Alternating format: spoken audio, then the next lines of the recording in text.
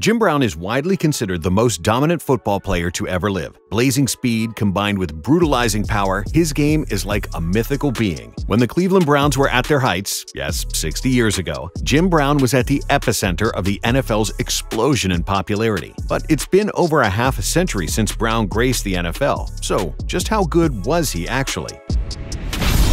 Jim Brown was born on February 10, 1936, on St. Simon's Island off the coast of Georgia. His father, a pro boxer, left when he was an infant. Not long after, his mother moved to Manhasset, New York, to try and start a new life for her and her son. Young Jim was raised by just his grandmother and great-grandmother in a dirt-poor Georgia home until he was 8. By then, his mother built up enough of a life to move Jim up to New York with her. It wasn't long before we found out just how one-of-a-kind Jim Brown was. Incredible players are labeled Mr. Do-It-All all the time, but no one could do everything like Brown could. His 13 high school varsity letters prove it. Football, obviously, check. He averaged 15 yards a carry in high school. Basketball, he averaged 38 points per game for Manhasset, a record that stood until Carl Yaz, a future Triple Crown winner, broke it. Baseball, he threw 2 no-hitters as a senior and had the New York Yankees looking at him. Track, he was a high jump champion in Nassau County. Lacrosse, we'll get to it later. Just take our word and check it off. Jim Brown went down in high school lore and took that same mentality to Syracuse University in 1953. Brown lettered in 4 sports at Syracuse: basketball, track, football, and lacrosse. The crazy part is, he didn't even receive a scholarship at all, and unwritten rules tried to derail Brown at every step. Syracuse football didn't allow freshmen to play at the time, burying Brown 5th on the depth chart. As a basketball player, he was the Orange's best athlete, a ferocious defender and rebounder. Brown averaged 13 points, but Syracuse had an idiotic unwritten rule that didn't allow 3 black players to start. Despite being one of their best players, Jim's success came from the bench. As a senior, Brown couldn't take it anymore and quit the hardwood. While he was making his way up the running back depth chart, Brown was making a name in every other sport. He was known for showing up to track meets, then immediately leaving and dominating on the lacrosse field in the same day. I don't think you're hearing us. Brown competed in a high jump competition before hanging a hat trick on Army's lacrosse team. In fact, Jim Brown was so good at lacrosse, not only did he consider it his best sport, they had to change the rules because of his dominance. He led Syracuse to an undefeated championship in lacrosse, won the Lacrosse Heisman Award, and became the sport's first Black Hall of Famer. He's widely considered the best lacrosse midfielder of all time. But let's get to football. As a sophomore, Brown was still the team's 5th-string running back. By the end of his senior season, he was a unanimous All-American selection. Against Colgate, Brown found the end zone 6 times and kicked 7 PATs. He could do it all, remember? Setting a single-game scoring record at 43 points. After finishing 5th in the Heisman as a senior, Brown made his way to the NFL. With the 6th overall pick, all the way back in 1957, the Cleveland Browns made their best decision in franchise history and selected Jim Brown. From the minute he stepped foot in the league, he flipped the football world on its head. At 6'2", 220 pounds, Jim Brown was stronger, faster, and more athletic than anybody the NFL had seen yet. He was uncatchable in the open field, elusive between the tackles, impossible to bring down in the alley, and enjoyed contact more than anyone else. He never finished a run by going out of bounds, electing to punish anybody that tried him. Make sure when anyone tackles you, he remembers how much it hurts. That's a direct quote from Jim Brown on his running style. In his rookie season, he made sure every team felt the pain.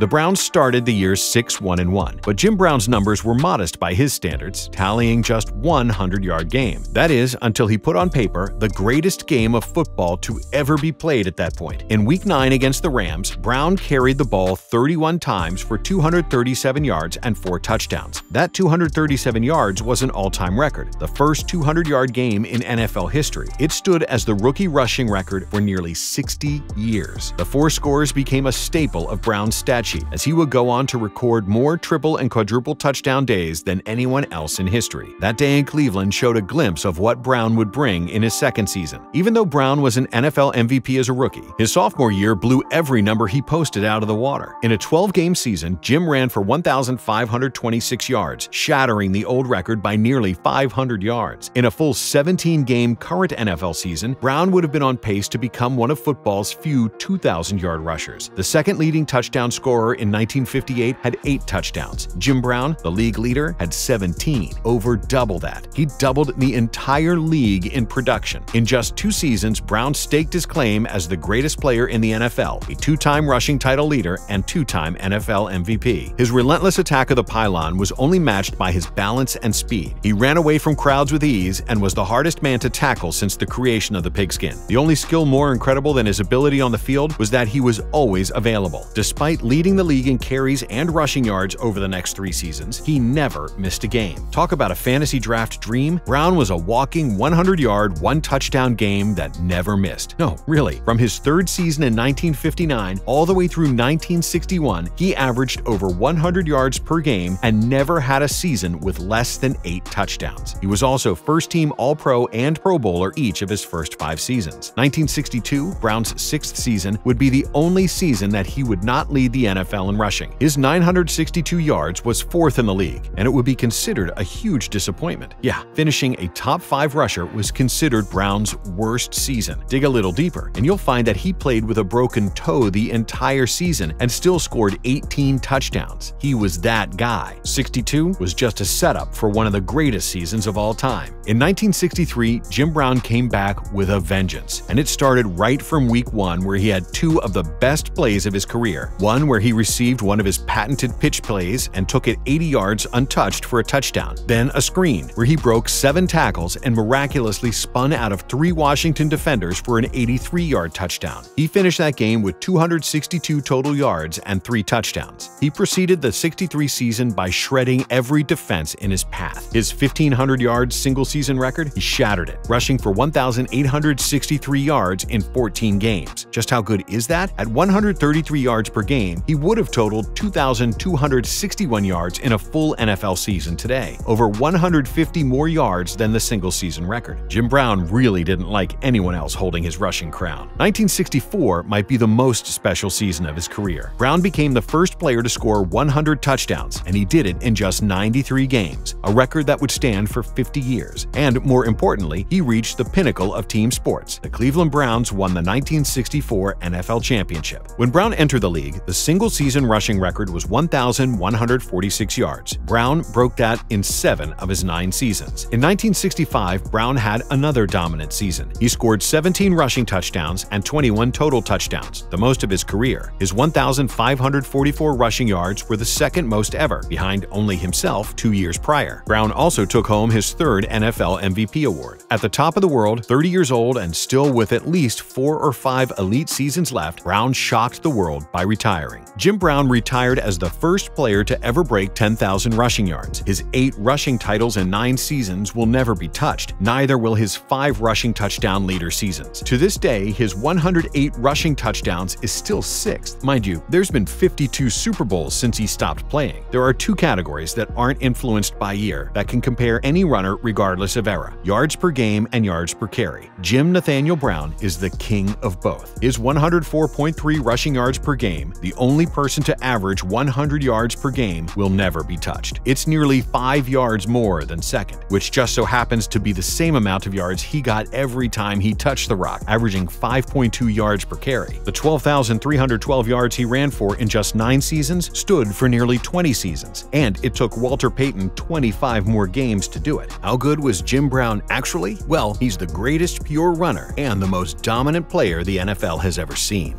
He's the NFL's version of Wilt Chamberlain, with stats that don't even make sense. Most importantly, he was the ultimate pioneer for the NFL and the game of football, with his play helping grow the game to the product we have today.